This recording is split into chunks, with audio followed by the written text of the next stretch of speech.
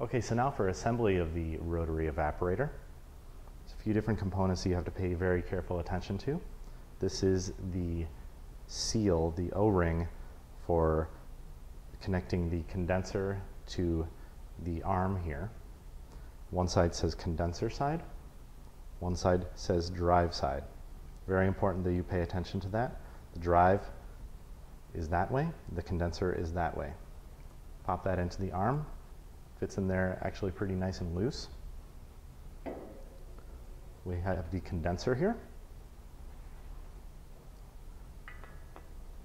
Put the connector on there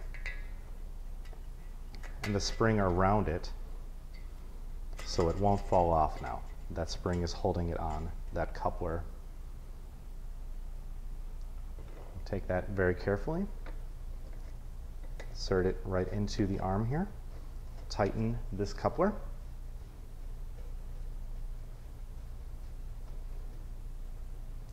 Doesn't have to be very tight, just finger tight. When you're assembling it, it's best to just have everything raised up to a comfortable working level. The stopcock can be attached to the inlet pipe just by placing it over the end of this glass. As I said earlier, though, a lot of chefs just leave it out. That goes right into this side of the condenser, and there is a small hole to break the vacuum. You can rotate it either way just to keep a full vacuum on. But before you apply vacuum, just leave it open completely. We have the vacuum fitting for fitting onto the very top of the vacuum. Lower it down a little bit so we can properly place it. The vacuum tubing connects from one end of the vacuum pump to this thread here. And it's a very tight fit for good reason, to keep a nice tight seal. So it takes a little bit of work to get it in there.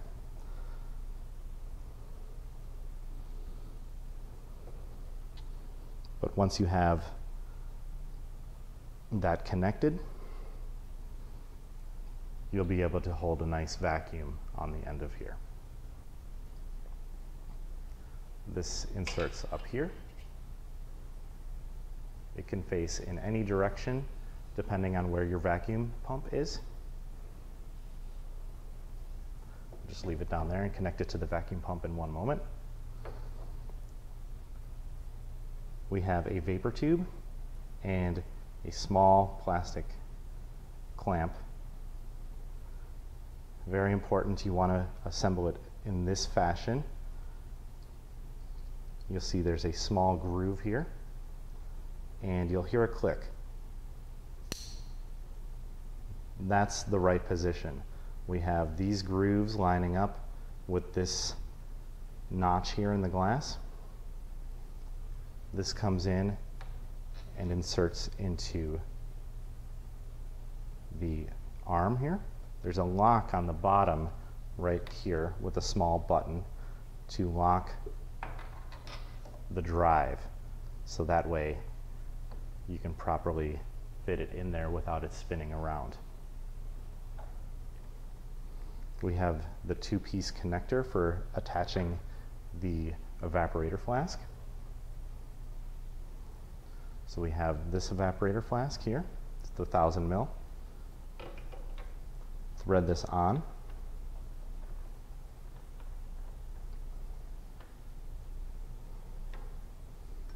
You can assemble this in one piece, but this is a much easier way to work with it. Lock it on, and you have a little bit of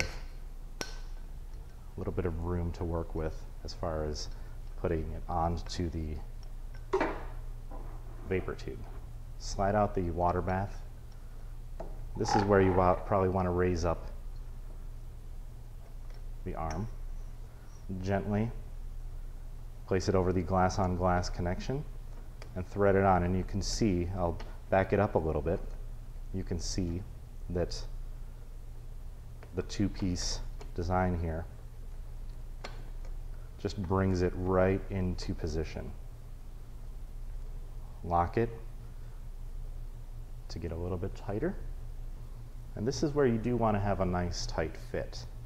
Make sure that you have a nice tight vacuum. Don't have to use any special tools, just use your hand. You can lower it back down into the bath. Now we have the clamp here for connecting the receiving flask. It attaches on here. There's two sizes you can see.